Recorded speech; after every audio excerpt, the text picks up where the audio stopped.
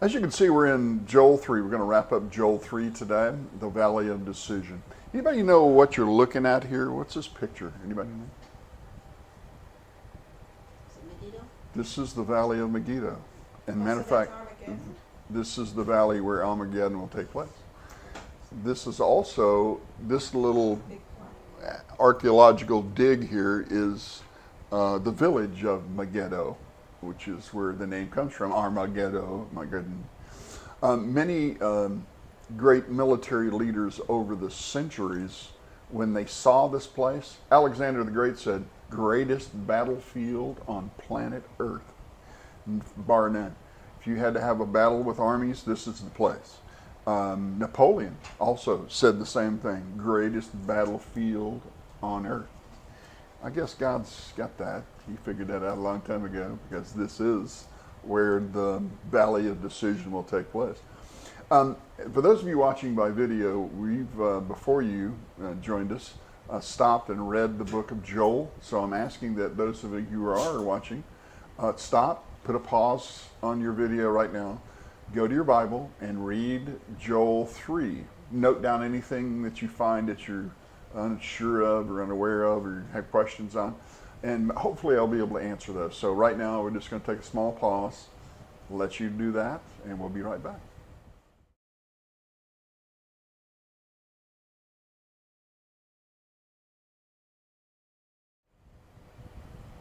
Okay, thanks for doing that for us, and I hope you're a little bit more prepared and ready to look in Joel 3.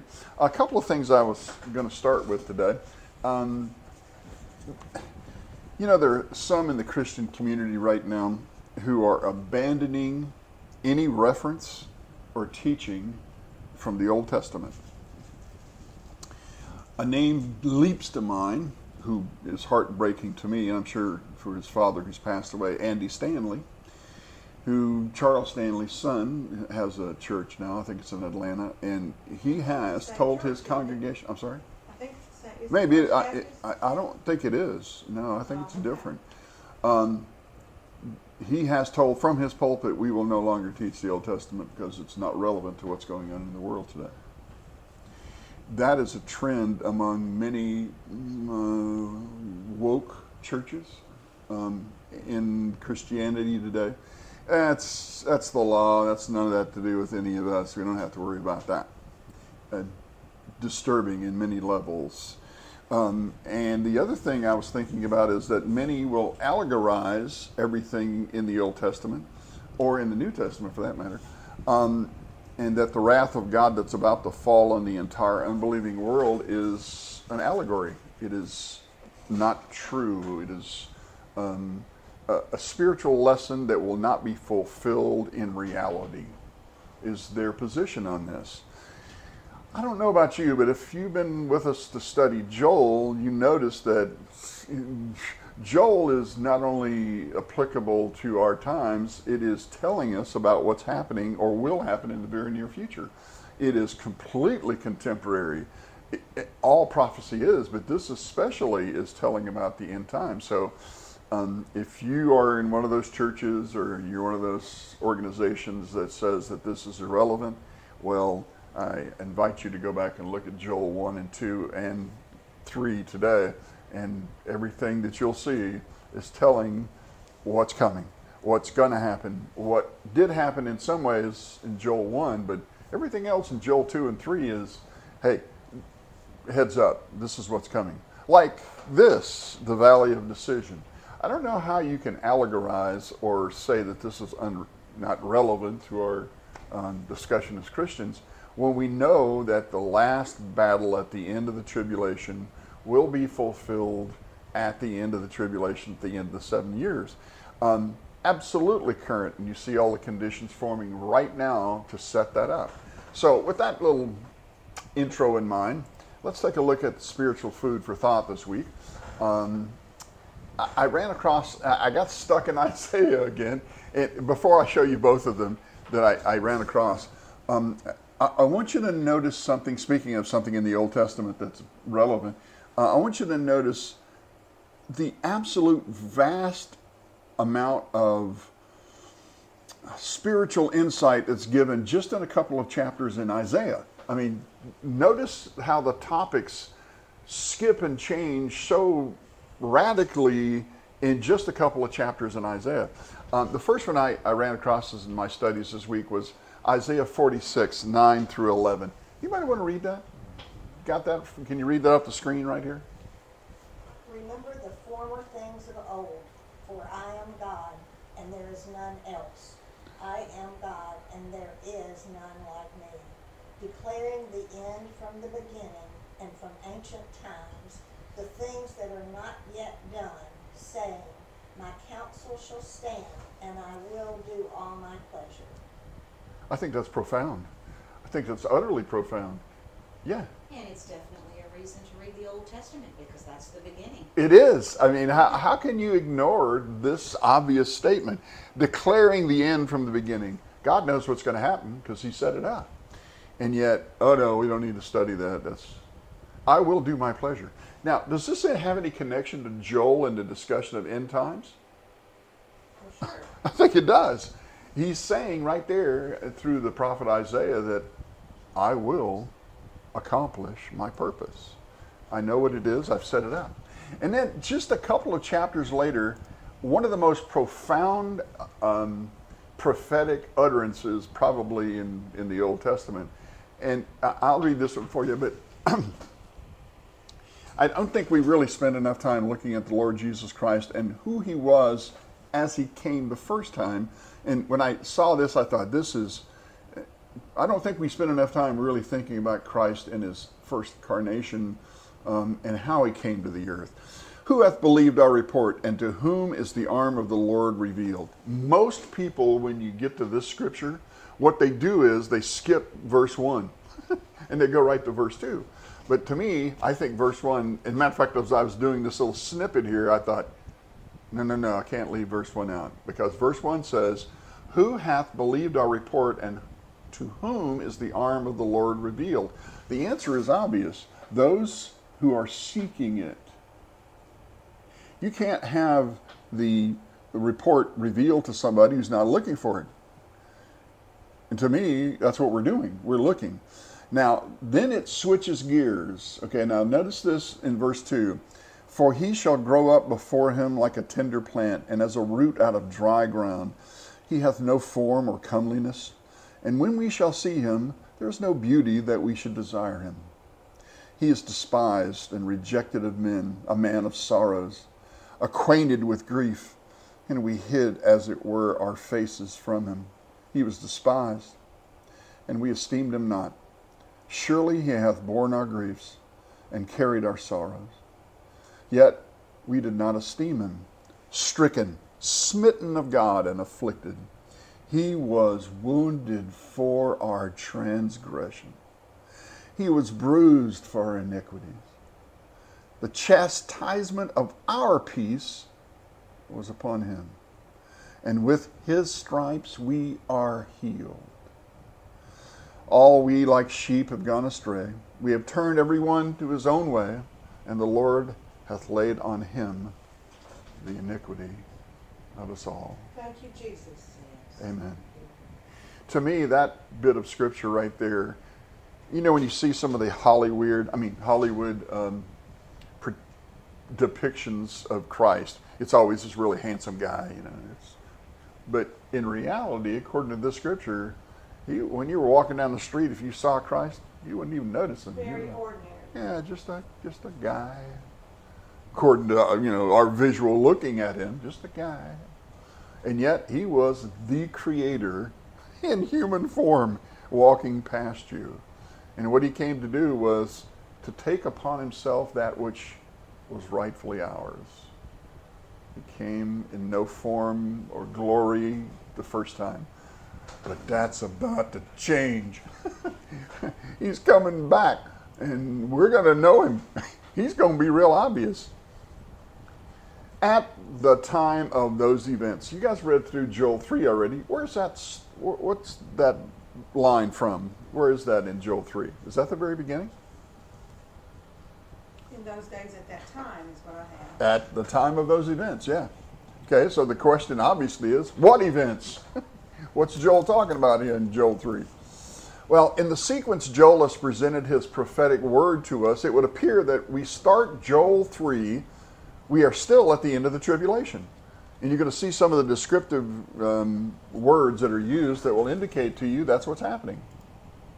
So what follows are some of the details concerning the day of the Lord.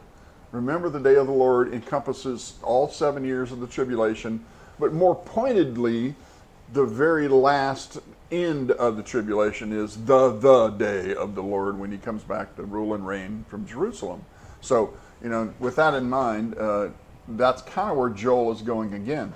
Joel's even going to take a few liberties with his presentation and jump back and forth through some events and situations that are not all in strict time order. And don't worry, I'll point them out to you as we go through it. But just like Revelation, if you read Revelation as a narrative that it goes from the beginning to the end, you miss it. Revelation has got parts where it takes like a timeout and it goes, hey, I want to remind you of this, or hey, let me look forward at that. It's not a sequential thing, it's an informational thing. Okay, and you got to know where it's not that way. The continued theme of Joel's book will show us the basis for the coming judgment of the nations. And today I think it's important that you get that it looks like this judgment is about the nations. Okay, you remember last week in Joel 2 we saw where the families had to go individually by themselves and pray and ask forgiveness. Remember, the daughters went by themselves and then all that part. Now we change gears, not from an individual accounting. This is a corporate accounting. This is where the nations themselves are required to give an account of what it is they did to God's people, to the nation of Israel. They have to stand account for it. And this judgment at the end, well, you'll see as we go through this, is where God's going to do that. He is going to bring judgment on not only individuals, but here in Joel 3, it's a corporate judgment that's going to fall on corporately the nations themselves. By the way, you've probably heard this, the Valley of Jehoshaphat. I love that, by the way, that name is pretty interesting. Jehoshaphat. You've heard that probably in church before, that there is no place in Israel that is known as the Valley of Jehoshaphat. There isn't one. Anybody ever taught you that? As I did my research on this, I thought, what? And then I found this. Jehoshaphat means the Lord judges. Okay, that's what the word means. And so this, to the Valley of Jehoshaphat, means you must go to the Valley of Judgment or Decision. That's what he's saying. So in this case, the Valley of Jehoshaphat is not really a place, but it's a place where God will judge the nations. Joel here describes the final gathering of the nations in rebellion against God at the Battle of Armageddon. I refer you to Revelation 16, 12 through 16, which I'm not going to read this week, but if you'd like to go and look at that later on in your studies, this is a good reference place for you. In Revelation 16:16, I will take one little snippet from that. He gathered them together into a place called in the Hebrew tongue Armageddon. What that translates to is he is going to bring the nations into the Valley of Decision, the Valley of Jehoshaphat, the valley where God judges the nations. Now, since most of you have already read this to start this, but we're going to read this out loud now. So if somebody would read Joel 1, 2, and 3, in those days and at that time.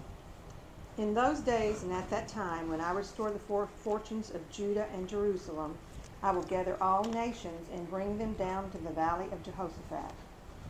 There I will enter into judgment against them concerning my inheritance, my people Israel, for they scattered my people among the nations and divided up my land.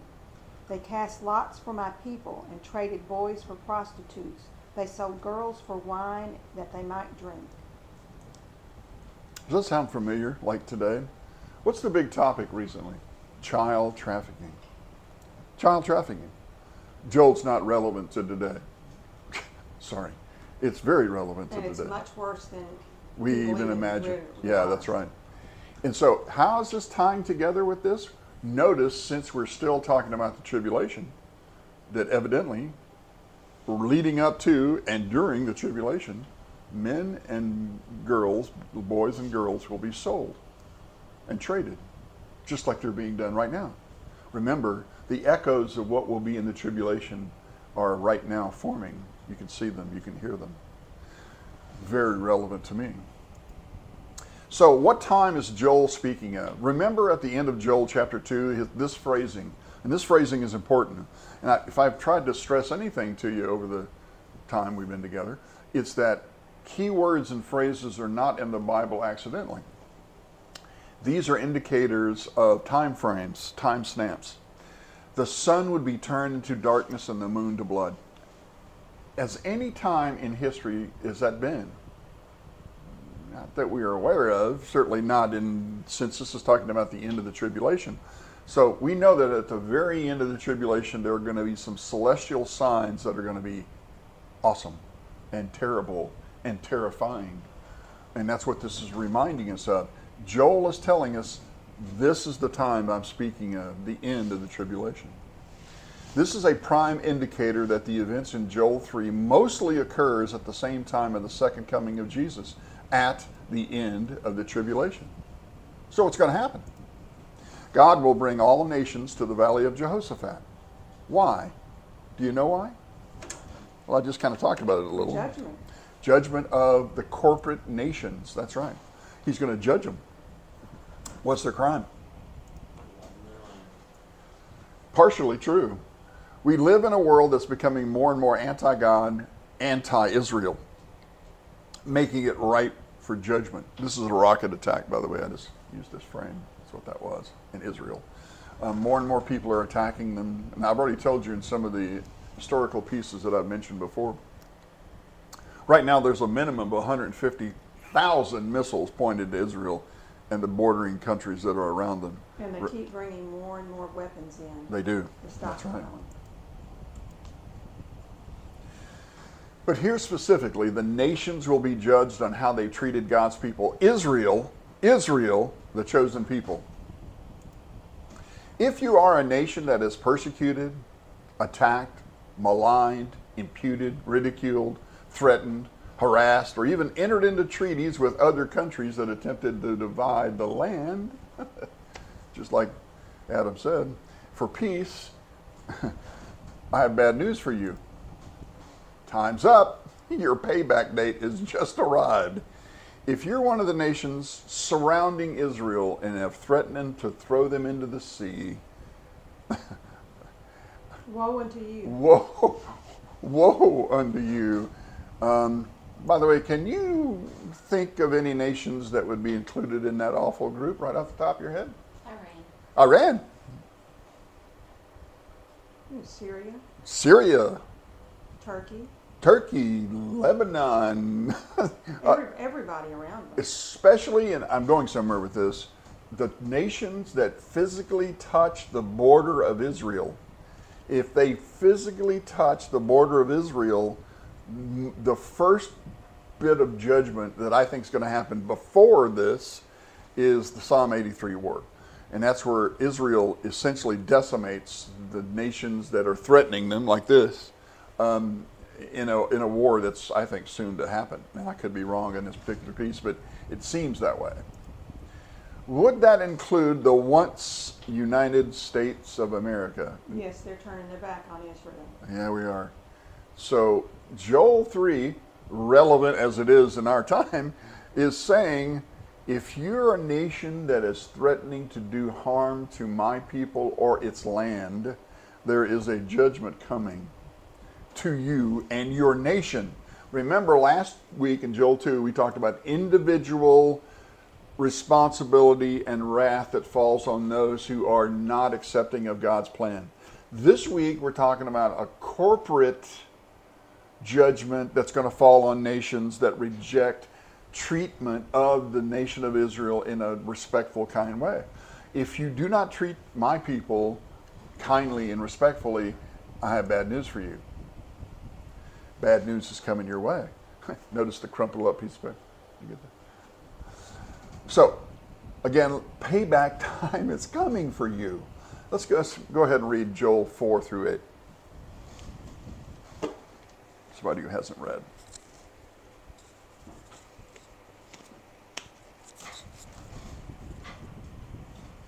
I'll read it. Ready? Ye and what ye to do with me, O Tyre and Zidon, and all the coast of Palestine, will ye render me a recompense? And if ye recompense me, swiftly and speedily will I return your recompense upon you your own head. Because ye have taken my silver and my gold, and have carried it into your temples, my godly, pleasant things. The children also of Judah and the children of Jerusalem have ye sold unto the Grecians, that ye might remove them far from their border. Behold, I will raise them out of the place whither ye have sold them, and will return your recompense upon your own head. And I will sell your sons and daughters into the hand of the children of Judah, and they shall sell them to the Sabaeans, to people far off, and for the Lord hath spoken it. And it will happen when he spoke it. And he spoke it, it's going to happen. Now, this is one of those pieces here in Joel 3 where there's actually a jumping around of intent from Joel. What he's saying is, if you remember back in the history of Israel, my people have been sold, bought, conquered, attacked, taken away, mistreated over the centuries, okay, by various and sundry people groups. Have attacked, maligned, taken my people captive, made them slaves, all that good stuff. Now, many of that was allowed because of God's absolute horror at how his people had treated in his covenant with them. They had broken his covenant. And so he allowed some of this to happen. But regardless, even up until the time that we're in now, if you're one of those nations that in their history, unless you changed your approach to Israel over the centuries, if you're still hostile to them, and at any time in your history as a nation, you have mistreated the nation of Israel, bad things are coming your way in the end. That's what Joel is being told through the Spirit that's getting him to write these things. The Lord focuses on the actions of Tyre and Sidon. You remember I mentioned just a minute ago that the nations that physically touch the border of Israel, everything that's mentioned in Joel 3, every nation, every people group, every reference to a nation in Joel 3 is one of those countries that touches the border of Israel. Not accidentally, okay? So, and it also includes some, what we call the outer ring countries like Turkey, Iran, which would be Persia back in those days. So those are the outer ring countries, but mostly what's talked about here in Joel 3 are the inner ring countries, those that physically touch the border of Israel. So, you know, Tyre, by the way, that's Philistines. That's Gaza Strip. Okay, that's along the coast of Israel. Okay, that's the Philistines. So we're going to talk about Edom. Edom is southwest of Israel, below the Dead Sea. Do you remember when the nation of Israel was coming in the Exodus and they were asked to pass through the land of Edom? And Edom made them go around? God remembered. Cha-ching, as a mark for you. Something bad's going to come your way because of the, so as you look at all the references of the country names here in Joel 3, think countries that touch the border or are right close to Israel. And that's everything that's being mentioned right here. So the modern equivalent of today's southern Lebanon, the Gaza Strip, God asked this question, which I think is interesting. Hey, are you trying to repay me for something I've done? What? What, me? What have I done to you? Hey, what have I ever done to you? You know what I'm saying? I mean, I get that Sylvester Stallone thing on me. But I mean, that's what God's asking these nations. What have I ever done to you? Did I pick on you in some way? What you have done to my people, notice what's happening here, that I will return back on you. In the last days, God will devastate these regions around the nation of Israel. He's going to take them out. Bad news coming your way. Remember all the nations that border and touch the nation of Israel. I wonder if that includes Germany. Germany in the Ezekiel 38-39 war is mentioned by the name of Gomer. Gomer is Germany. Don't you find that interesting? So it's involved. Yeah. They were hard on there. Yeah, it's not going to be good. So anyway, currently the regions mentioned in these verses are strongholds of the terrorist groups Hamas and Hezbollah. If you've been watching, there's been lots of attacks in Damascus over the last few days. There's been attacks on U.S. base. Why are we in Syria?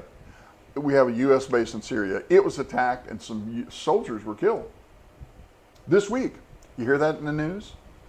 No, you didn't hear that in the news because they don't want you to know that. So we, I think you follow this theme, we are part of the nations that are doing things that are bringing harm to the nation of Israel. That means God's already told us what's going to happen. So in this area, these terrorist groups, Hamas and Hezbollah, their primary mission, remember what God said, what you plan for me, I'm going to do to you. Okay? What you're saying you're going to do to my people, that's what's going to come back on you. Be careful what you wish for. You know what I mean? So, and their primary mission is the destruction of the nation of Israel. Okay, if your nation or people group, its primary goal is to destroy the nation of Israel, what does God promise to you? What you plan for my people, I will do to you. So, bad news. Their primary mission is to destroy the nation of Israel, to push them into the sea, to have their name remembered no more. Be careful what you say. Be careful what you say. God says that their own intent will spell their own end. What you have intended for my people is what's going to happen to you. You want to push my people into the sea? Guess where you're going? Into the sea. The hatred of these groups can only be explained by understanding the spirit behind their belief systems. Now, I picked a couple of pictures here because I'm emphasizing the concept of spirit. Okay, you ready? Now look at this picture and tell me what spirit does this make you think of. Notice the hand salute of Hamas on the right. Hitler. What was Hitler's? Nazis. Yeah, it's the Nazi salute. By the way, notice how they march. They goose step. Yeah. Is that a spirit that has been before? Oh, yeah. The final solution that Hitler and Himmler came up with in World War II was the extermination of the Jewish people from the face of the earth. That spirit has been transferred into those Muslim nations that surround and touch the border of Israel. Do you understand their spirit by how they act and what their claims are? It's exactly the same as Hitler. It is Antichrist's desire, and his attempt will be during the tribulation to exterminate after the first 3.5 years. When he's fooled them into believing that he is the Messiah, he will destroy them. Ishmael's descendants. Ishmael's descendants, absolutely right. The prophecies of the destruction of the nations that oppose God's people, and I found some. In Ezekiel 25, 14 through 7, it says, I will lay my vengeance upon Edom. Remember, Edom is southwest of Israel. It's down there, south of the Dead Sea.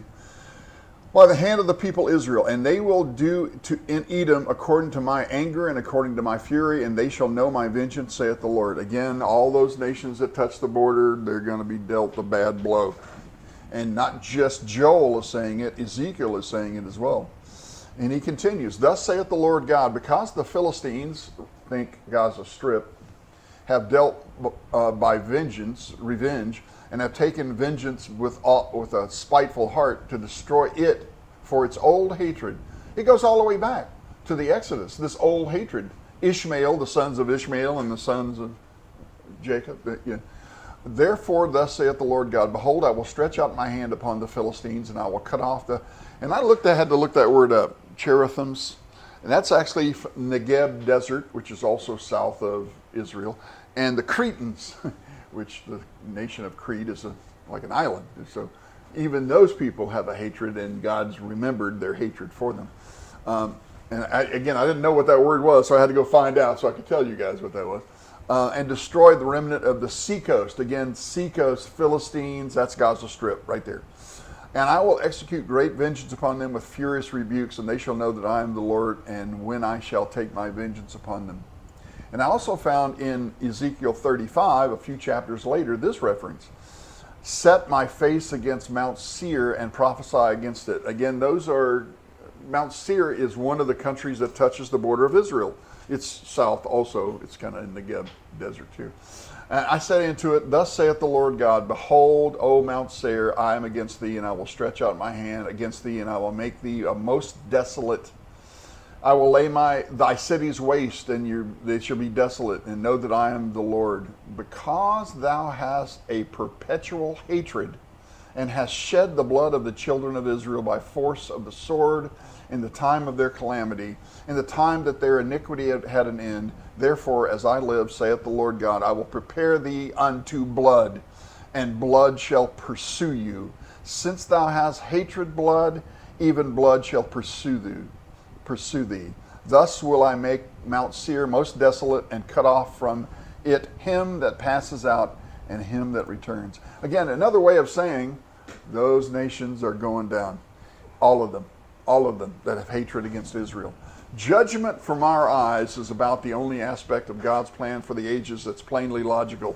Now, I got on kind of a side thought here as I was writing this lesson, and I thought, as I'm thinking about judgment, you think about people who do bad and terrible things, judgment should fall upon them. People who kill innocent folks and who rob and steal and do all kinds of horrible things. Judgment on those kind of people makes perfect sense to me. I don't know about you. That sounds right.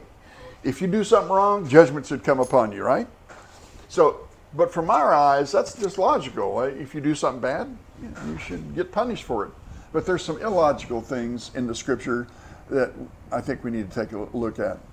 The grace and mercy of God are not logical. Do we deserve grace and mercy? Absolutely not. It's not logical. God loves us in spite of ourselves because we've come to realize that His Son Jesus is the only way. Salvation by grace through faith is not logical. You mean to tell me that if I'm a sinner and I believe what Jesus did on the cross as a remission for my sins, that He died and 3 days later rose from the grave, is now ascended into heaven, sitteth on the right hand of the Father, and has forgiven me my sins because I believe what He did for me, that's not logical. But that's biblical. But it shows the power of what He did. It does. Because it was so powerful, His sacrifice, that Yep. it is able to cover our sin. It is, and that's not logical. How does that work out? Doesn't matter. God told us it's true, and we believe it, and so there it is. The high standing and destiny of a believer in Jesus Christ is not plainly logical. What does the Bible tell us that we get because we believe in the Lord Jesus? We get to rule and reign with Him. All our sins are forgiven. They're cast into the sea of forgetfulness. It's not in. We have propitiation. We have eternity with Jesus. Yeah. How is that logical? How should we, you know you. Whose logic are we going by? Yeah, that's right. We're going by man's logic, but not God's logic. But getting back to judgment again. Judgment, God simply giving those who reject Him for what they deserve, that's logical. That makes sense to me. But as I was thinking about the judgment piece, we get the judgment piece, but the other grace piece, what? But God just says, believe. This is what I told you to do, believe. And I'm going to take care of the judgment for you. This is what He says to those who have rejected His message. You have rejected the mercy and grace of heaven. So I will give you the plain logic of the earth. You will receive what you deserve before the holy court of my justice. Here's an old saying that holds true. You reap what you sow. And Joel's telling the nations around Israel, there's a crop coming and you ain't going to like it. The United Nations will be used by the Antichrist to set up his kingdom. They will confirm a covenant with many in September. That's next month. All of these are indicators, and I'm not saying that the covenant with many is the one spoken of in Daniel 9:27. I'm not saying that. It might be, but there's some things that have to happen between now and next month for that to be so. But it is an indicator. When you see the United Nations forming committees and talking about 7-year plans, and the Bible has told us for centuries that in the last days there will be 7 years of tribulation, it gets your spiritual attention. It sets up your antennas. It says, hey, wait a minute, I know what the Word says. The Word says there's going to be a 7-year period at the end that God will judge the nations. Just saying. I found this little piece that said, we the people of the United Nations resolve to work together to achieve these aims and human rights and social progress, which is a scary, scary phrase right there, because that means equity, not equality. That means everybody has to have the same playing field. Everybody is level. You can't have more than I do. If you do, that's racist in some way. That's the goal of the United Nations. By the way, guess what the goal of the Antichrist will be? Kumbaya. We're all the same. We all have the same stuff. Nobody has. We have nothing, and you'll be happy. And you'll be happy. Equity. There's that word. Okay. And peace and justice. Again, don't be deceived. The Word tells us in the last days, people will believe the lie. This is the lie. The lie is man can fix your problem. You don't need God. Read Joel 3:9 through 12. Anybody who has that handy, let's go ahead and knock that out. Announce this far and wide. Get ready for war. Conscript your best soldiers. Collect all your armies. Help your plowshares into forts and beat your pruning hooks into spears. Let the weak be strong. Gather together and come all nations everywhere. And now, O Lord, bring down your warriors. Collect the nations, bring them in the valley of Jehoshaphat, for there I will sit to pronounce judgment on them all. Okay. A time for turning plowshares into swords. That sounds a little opposite of what we normally hear, doesn't it? Because we understand that verse 10 in this passage is the exact opposite of the UN Charter statement. In Joel 3, verse 10, Joel is telling, at the end times, during the end of the tribulation, it won't be what the charter for the UN says its intent is. It will be the opposite. And this I found interesting as I looked more into that passage. So what does Joel see in this prophetic passage here? Prepare for war. He's telling the nations of the world, God's coming back. And if you oppose him, you better get your armies together. God challenges the nations to prepare for war against him. At the end of the tribulations, the nations will do just that. But God will simply laugh at the puny and futile preparations of the nation. Almost as like Joel out of the corner of his mouth. Hey, y'all, you stand against the Lord. You guys better do a little, training and preparing, get your weapons together. Like it's going to do you any good. But go ahead. I want you to go ahead and be ready because this is what your intent is. So, and the Lord is doing what? Well, he's reminded me of Psalm 2 is what he reminded me of. Why did the heathens rage and the people imagine a vain thing? The kings of the earth set themselves, and the rulers take counsel together against the Lord and against his anointed, saying, let us break their bands asunder and cast their cords from us. By the way, that is a direct reference to the Antichrist's message to those who have rejected Christ on the earth during the tribulation. There ain't no God. We don't need a God. Why worry about his rules? Break the bands and cast their cords away from us. He that sits in the heavens shall laugh. Can you imagine? The Lord, creator of all, sitting in the heavens, listening to, okay, guys, we're going to get this together. We're going to get a big army here. We're going to go defeat the Lord Jesus Christ when he comes. What? I mean, I have this visual image. Of course, you can't see the Father's face, but... What? Your plans. Look at these clowns. I mean, it's like, what are you thinking? By the way, I don't know why this struck me, but you remember David and Goliath and the little guy wins? This is the opposite of that. The little guy ain't winning this time. Goliath is winning because Goliath in this case is God. See something? Yeah, in verse 4, I don't guess you've gotten there yet, but what does the word derision? Derision is like, get out of here. That's like, you got to be kidding me. That's what derision is. He laughs at them in a scoffing, ridiculous way. You are crazy if you think you're going to beat me. Then he shall speak unto them with his wrath and vex them with sore displeasure. I guess so. Remember, how does the Lord defeat the armies at Armageddon? He speaks the word and they're destroyed. Last week we talked about the people still in the cities, but the armies, it's not going to be a big battle here. It's like, okay, we got all our weapons, they're polished, everything's clean, we're ready to go, we got our battle plan, and the Lord comes and goes, die. And battle over, valley of decision. Why do the heathen rage and the people imagine a vain thing? It's going to go bad for you. It's going to go bad for you real quick. You think it's because people are deceived? They are deceived. They believe they can defeat the Creator. They are deceived. They're deceived right now. I mean, his Father created us. How could they imagine they could go and do anything about it? Well, I'm wondering do they really believe in him, though? The Antichrist? Or Do people that are fighting God really believe that they are fighting God?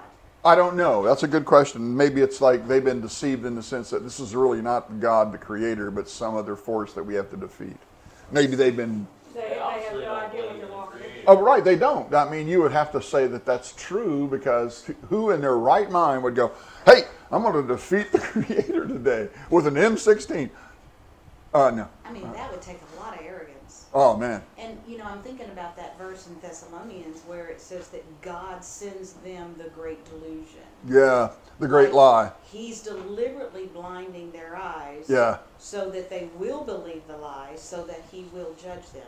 Bring them to the valley of decision. Which really I've always thought seemed a little unfair, but... If you finally reject it, the ultimate rejection, and I think God knows everything, of course, but he looks into your heart. Remember, he says he doesn't look at our outward appearance. He looks at the inward, our heart, where our heart's coming from. He can look into your heart and say, yeah, she's one of mine, and he's one of mine. And that guy, he ain't ever going to be one of mine because it's obvious he's rejected me completely. His heart is so hardened that the only thing he's going to believe is the lie. And that's what he gives them, what he asked, what they're looking for. Anyway.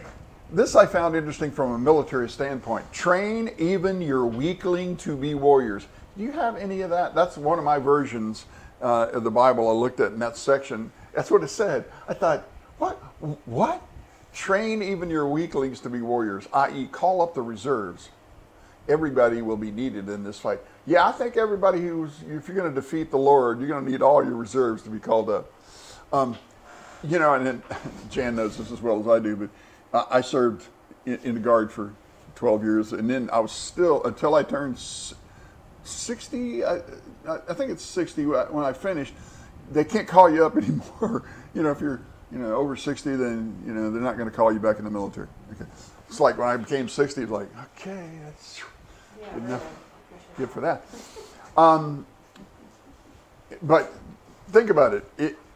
During World War II, Hitler literally called up his youth. He called up the Hitler Youth. He called up old men who could barely even function. And that's who was manning the front lines at the very end, because there was nothing left. And when you get to the place where you call your weakest people into your army, you're in trouble. Oh, by the way, for those of you who have not seen anything about the Ukraine war, because nobody will tell you, for the last 6 months, they've had what's called snatch and grab units that go out and literally drive up and down the roads in Ukraine. If they find a man who is physically looks like able to walk and move around, they grab you and throw you in the van, and you're in the army. Anybody ever tell you that? Is anybody showing you those images? They've been doing that for 6 months. They throw these old men and young boys and people who are trying to avoid going to serve what they know is a lost cause, and they're throwing them in the front line and they're killing them. So you better hide if you're. Yeah, that's bringing up the weaklings, bringing up the reserves, bringing up those who can't really help you anyway. They're just cannon fodder. Yeah, the old saying is you're always strong as your weakest link. You are. That's exactly right. But when I saw that phrase, and I thought, train your weaklings to become warriors. That's it's the bottom of the barrel, guys. That's dregs times. Come to the valley of Jehoshaphat. Judgment is waiting for you there. Oh, by the way, the other thing I was going to say before I left that one thought is, by the time the end of the tribulation comes, the population of the earth is going to be very low. Most of the military-aged men at that time will be killed or already in service in some way. The only folks that are going to be left are the weaklings that are wandering the streets. And what kind of condition are those folks going to be in? Scrounging to try to get food, barely living, just trying to get by, a very horrible subsistence level, I'm sure, at that point. Just put more emphasis on the fact that they're bringing in the weaklings into the army at that point. Judgment is coming. Nations will adopt Hitler's creed, the final solution. I don't think enough emphasis is put on this concept as we talk about the final days during the tribulation. As I showed you that picture of Hezbollah and Hamas, they have adopted the military style and even salutes of Hitler.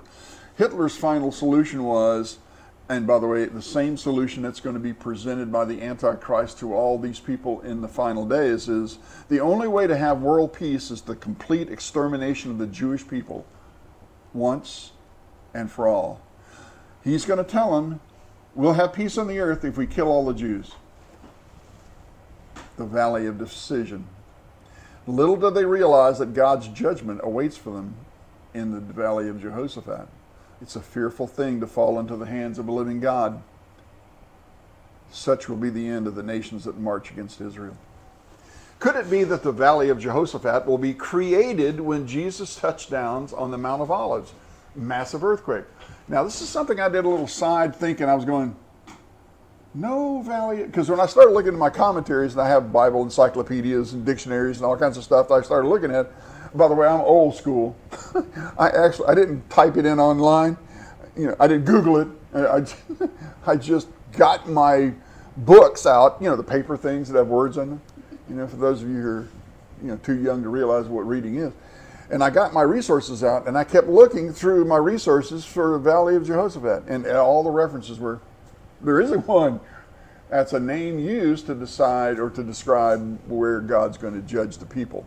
But then I started thinking about Mount of Olives, because when Christ comes back and he finally touches down on the earth, his feet touch the Mount of Olives, right? Something happens to create a valley. And I thought, I wonder. So I went and I found Zechariah 14, 2 through 7. The Lord will rule the earth. Then the Lord will go out to fight against those nations, as he had fought in times past. Okay, now listen to this phrase. Again, I'm in Zechariah, where Joel is telling us this, Ezekiel is telling us this, John told us in Revelation that this is going to happen. And again, out of the mouth of 2 or 3 witnesses, something is confirmed. So Zechariah is telling us that on that day his feet will stand on the Mount of Olives. There is no other time in history that that's going to be accomplished except the end of the tribulation. Has to be what he's talking about. East of Jerusalem, the Mount of Olives will split apart, making a valley wide running from east to west. Half the mountain will move to the north and half to the south.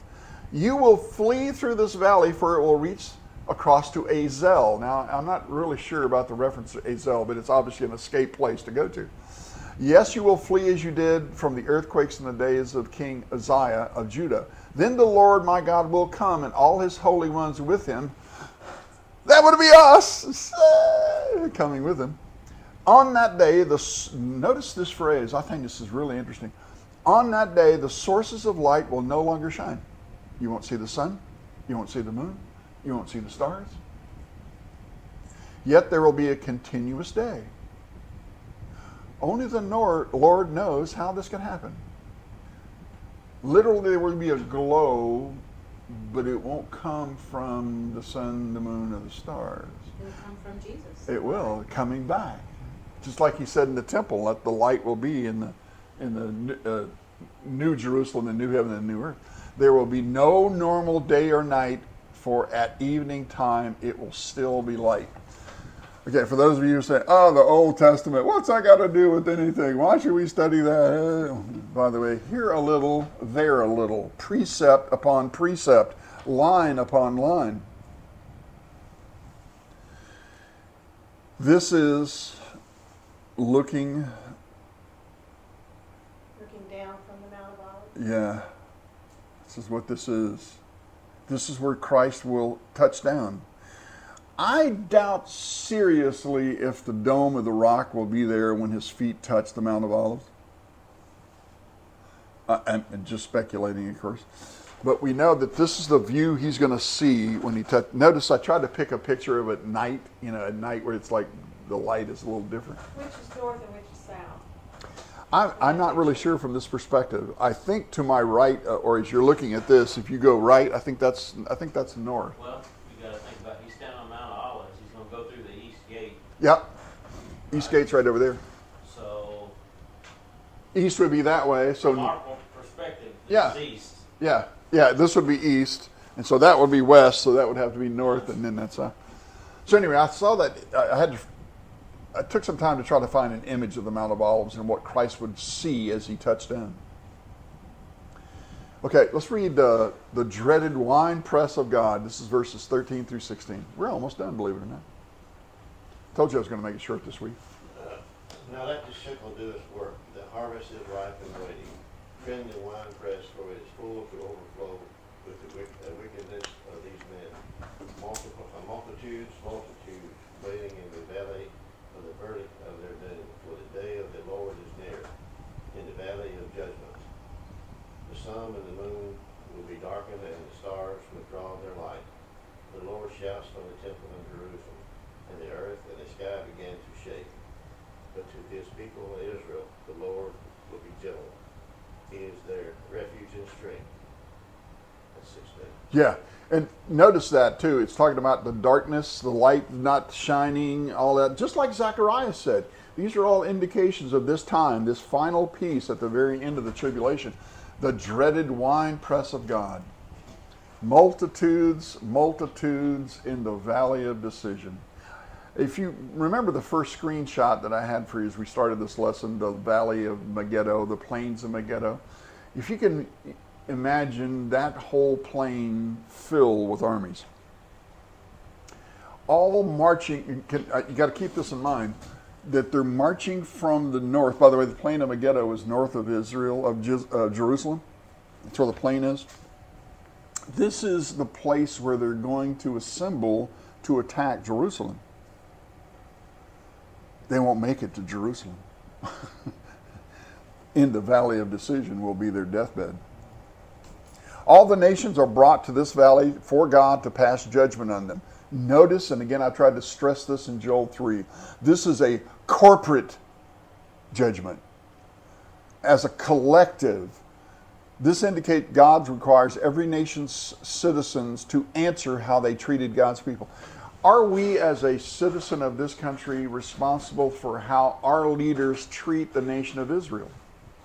Should we stand up against anything that is contrary to good treatment of Israel? If we are silent and we don't speak out and demand that proper treatment be given to Israel, what as a nation is God promising to us? You reap what you sow. You do, and the nation will be destroyed or damaged completely or alive. I found the imagery of the wine press interesting because getting every last drop is what a wine press does. You put grapes and stuff in a wine press, you squeeze her down till the last little drops coming out the spigot at the bottom. That's what a wine press does. Now, why would God choose that phraseology? Because he's going to get every drop of wrath out that he has promised for those who have stood against him. Every drop of wrath squeezed out, full measure, total destruction of the wickedness God, Jesus, finds when he appears at his second coming. This valley of decision is not speaking of man's decision. By the way, right now, whether you're online or you're here with us together, do you have time to repent of your sins and accept Christ as Lord and Savior right now? Absolutely. You do. Today is the day of salvation. Don't wait. Today is the day of salvation, when men should cry out to the Lord. What's being referred to here in Joel 3, decision time for you is over. Everything that's being decided in this valley will be God's decision and not man's. This passage describes the end of the day of the Lord with its accompanying celestial signs. And again, to me, those celestial sign imagery and pieces that are in this are indicators. You can't miss this. There's no time in history. You can't have somebody tell you, oh, that happened in AD. No. None of this has ever happened, which means it has to be a foretelling of what's going to happen at the end. 6? Yeah, well, it's Revelation 18, 19, yeah. The moon darkened, the stars no longer shine. That's a sign right there. This has to be the end. In this valley, God makes all the decisions, all the judgments. And then this hit me. The final judgment in Matthew 25. Remember, Matthew 24 is the tribulation description chapter. If you haven't read or have focused on Matthew 24 and understand that everything in Matthew 24 is a description of what will go on during the tribulation, you need to recalibrate your thinking. But after that chapter, we get to Matthew 25. And what Matthew 25 is describing here is the end. Obviously, if 24 is talking about the tribulation, then 25 is what's going to happen after it. And this is what Matthew says.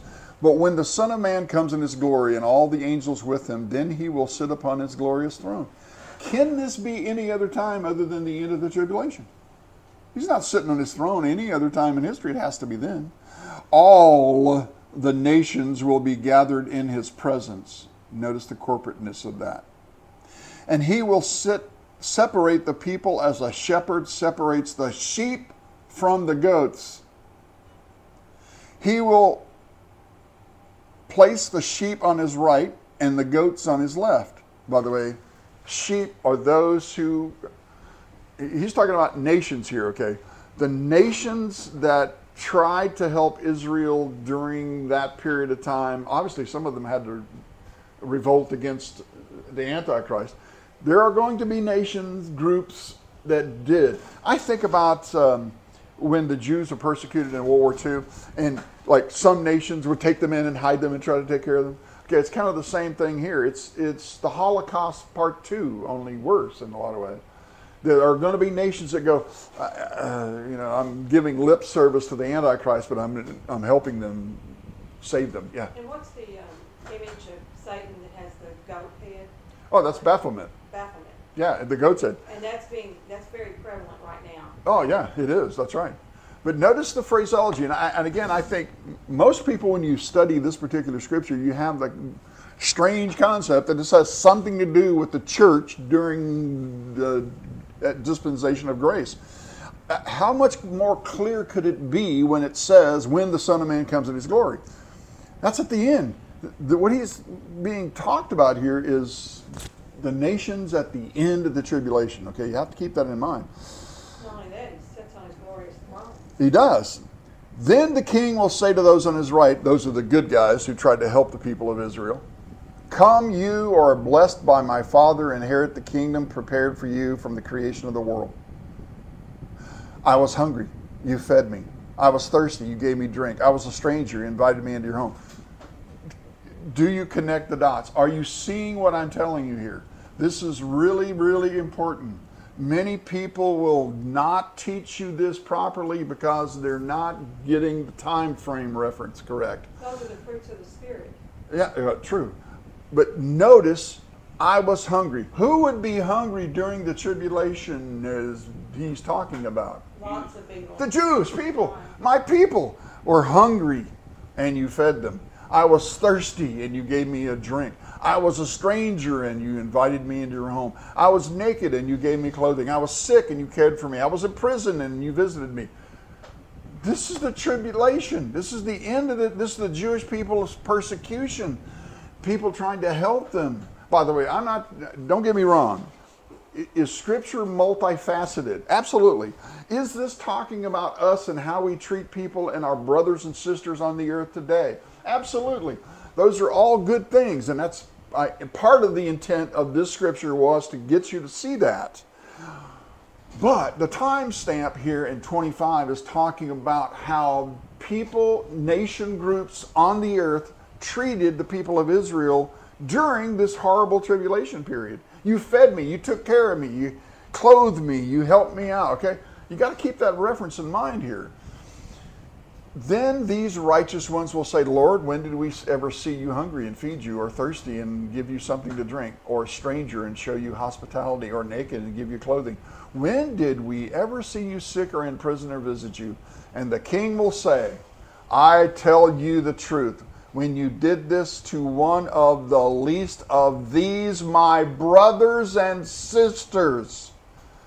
Jesus is talking about the Jewish people, his brothers and sisters. You're doing it for me. Now, again, we are part of the family of God right now. We are brothers and sisters in Christ, absolutely. And as we take care of each other, visit each other in prison, feed each other, clothe each other, help in those kinds of events, are we doing this thing? Yes, we are. But pointedly, what 25 is talking about is the end of the tribulation, since he is judging the nations in the valley of decision. Are you with me? How many of you ever looked at it that way before or seen that snapshot? Probably not many, because you've been taught in a different flavor. And again, I'm not trying to dissuade you in that flavor, because that's all true and that's all good. But notice the beginning of this, when the Son of Man comes in his glory. It is a pointed timestamp there. And they will go away, this is verse 46, I jumped on down, you can see up above, to eternal punishment, but the righteous will go into eternal life. Who are these? Who are the ones that will go into eternal punishment? The unbelievers. These are the goats. These are the goats. The goat nations. Who are those that are going to come into eternal life? The sheep nations. The ones that treated Israel properly and tried to help them when they were... There's kind of a popular movement of goat tattoos. Yeah, there is, that's right. Goat nation, boy. Danny, do you think perhaps, since that was talking about when Jesus comes, Right. in his full glory, he's Yep. going to come back with his bride, He is. would he have referred to the church as brothers and sisters if we were his bride? In that particular... In that reference. Now, maybe when he was here the first time, he may have. Sure. We changed definition when we come back with him. We do. We are his... We are the his bride. We are the bride. I don't know that he would refer to his bride as We're his not, brothers yeah, and sisters. how would you refer to your bride as a But brother he or a would sister? The Jews, he would the Jewish people. Sure. Great point and observation, because I think most people skip by that and they don't see that piece. And I think that's a very interesting concept, that we are not referred to as his brothers and sisters. Now, people that are going to help them are probably the believers that They are believers. Yeah, become believers. that's right. During the tribulation, they will be believers, obviously, or you wouldn't be helped. And he's judging the people that are left on earth. Yeah, that's right. A new day is coming. Let's finish this up and we're going to be done, believe it or not. If somebody would read 17 through 21, or I will if you want me to. Then you will know that I am the Lord your God. Dwell in Zion, my holy hill. Jerusalem will be holy. Never again will foreigners invade her. In that day the mountains will drip new wine and the hills will flow with milk. All of the ravines of Judah will run with water. A fountain will flow out of the Lord's house and will water the valley of Acacias. But Egypt will be desolate, Edom a desert waste, because of violence done to the people of Judah. In those days they shed innocent blood. Judah will be inhabited forever, and Jerusalem through all generations. Their blood guilt, which I have not pardoned, I will pardon. The Lord dwells in Zion. That's it. Amen and amen. A new day is coming. A new day is coming. We see it coming, actually.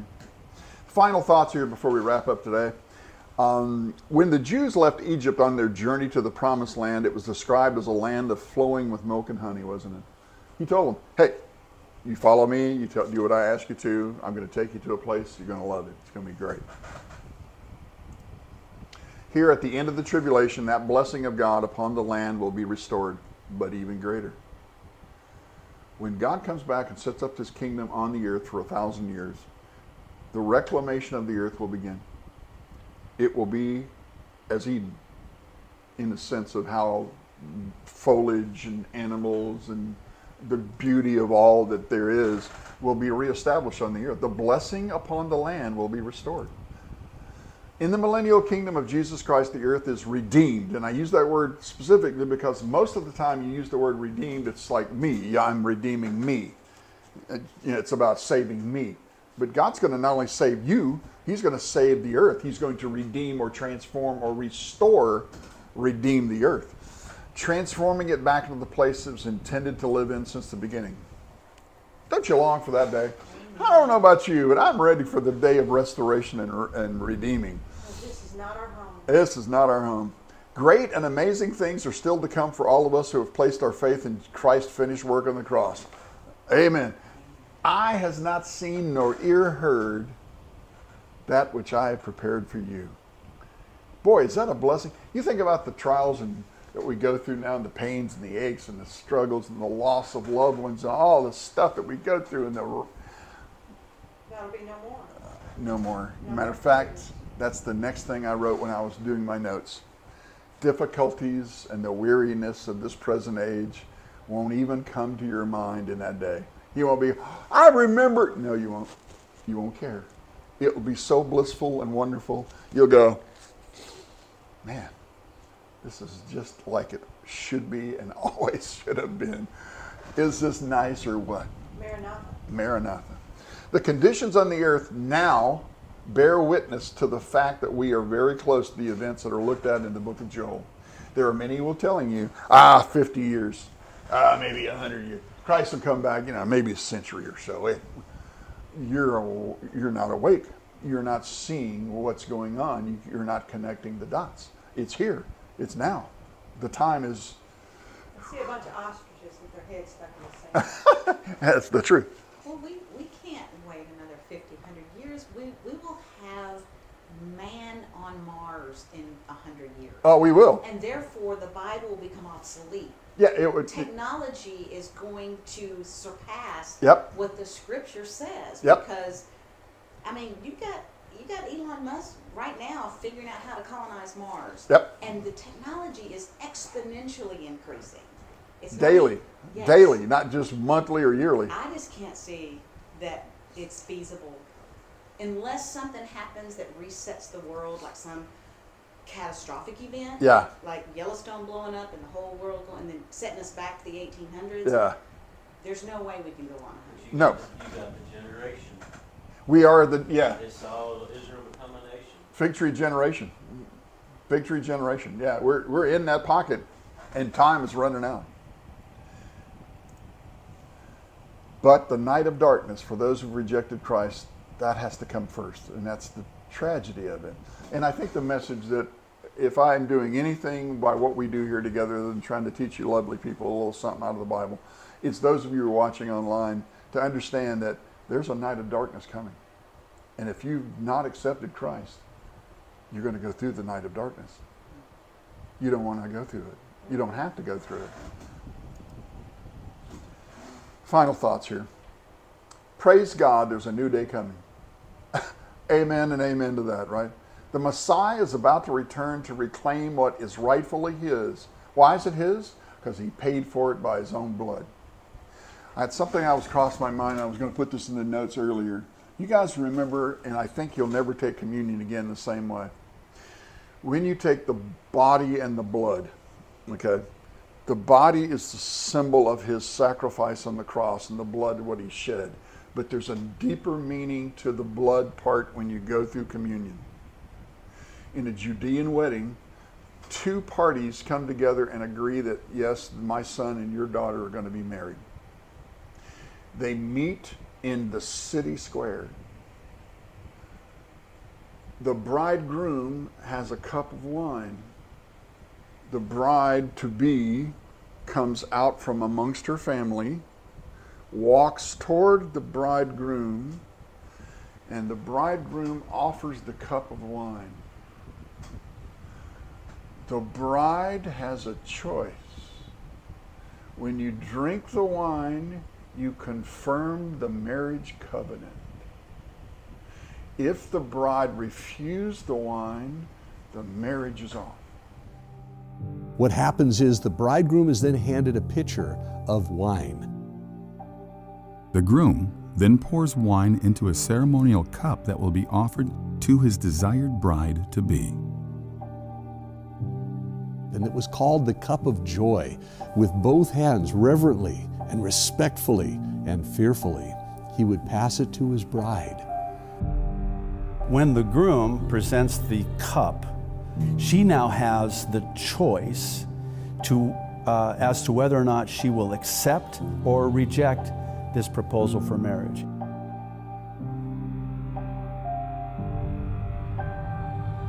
The moment the cup is handed to the bride, she's given all power to stop the wedding by pushing the cup back and rejecting the bridegroom. Contrary to all other wedding customs in the Middle East, the bride in a Galilean wedding possessed the final authority. She alone had the power to accept or reject the offer from the groom.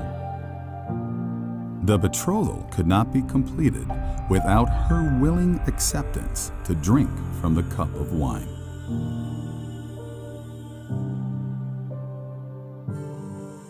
But on this day, during this betrothal, the bride accepts.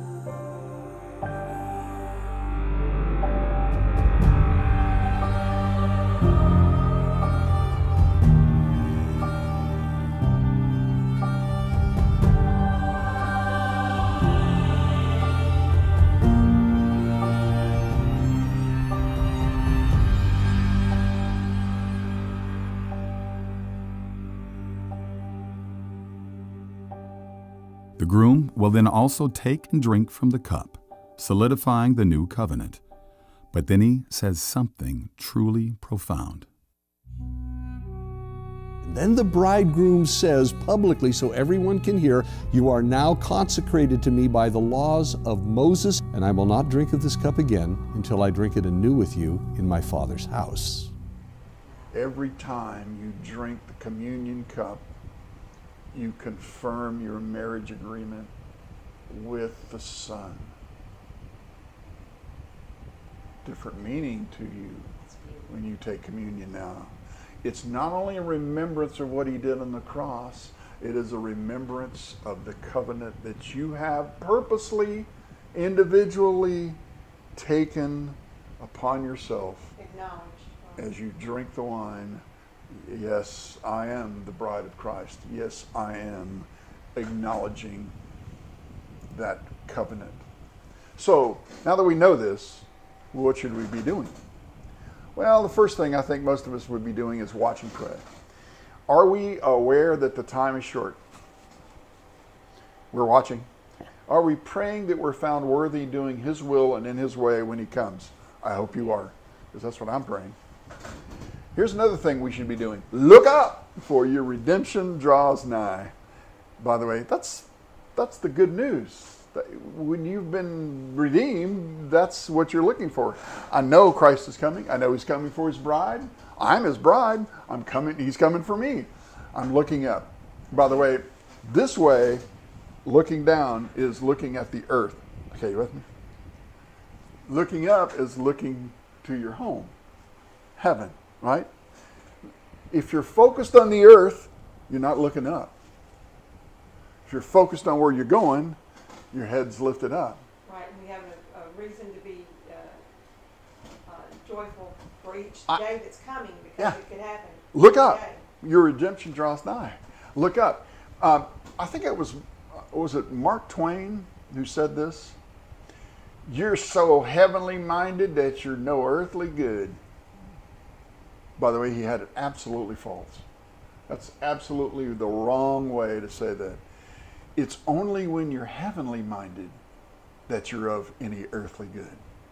When you know where you're going, you can help folks get there. When you don't know where you're going, you never help yourself or others either. Or you only help yourself. Yeah. So What should we be doing? About our Father's business, bringing the lost sheep into the sheepfold. Hopefully by doing what we're doing here today, we brought some in. Encourage one another with these words. It's almost over. Almost over. It's almost over. The rapture is at hand. And we are not appointed to the wrath of God. Amen. Amen. Encourage one another with these words. And again I say, Maranatha. Maranatha. And we need to have our lamps filled with oil. We do. The Holy Spirit living within us and guiding us. Absolutely. Okay, any thoughts? Anything? Yes, dear. I think a lesson like this puts a burden on us for lost people. Oh, no kidding. And the time is near. Everybody has to be brought in. That's right. Get them in the boat. Yeah. Brought in, and there's a lot of people that are outside of that. Oblivious. Not believing and not seeing, and it's should be a burden, I think, to every believer that we don't want those people. Oh, no. And it's becoming harder and harder to talk to somebody about Jesus because they scoff. Which this, yeah, of course, the Bible says that's what it's going to be like in the end time. Satan's putting that wall up slowly. But thank God that He's blessed us with His insight and the ability to see what's coming. Anyway, let's go to the Lord in prayer. Father God, thank you for this time. Thank you for these blessed people that have come by way of video or by way of just being in the home with us together. We are so grateful for them. So honored that you guys have spent time with us looking into God's Word. Help this message go forth and touch lives and bring people into the kingdom, because we know the time is short, and we want as many people together in that joyous time when we hear the words, "Come up hither," at the rapture of the church. Help us, Father, to do your will and in your way, and all God's people said. Amen.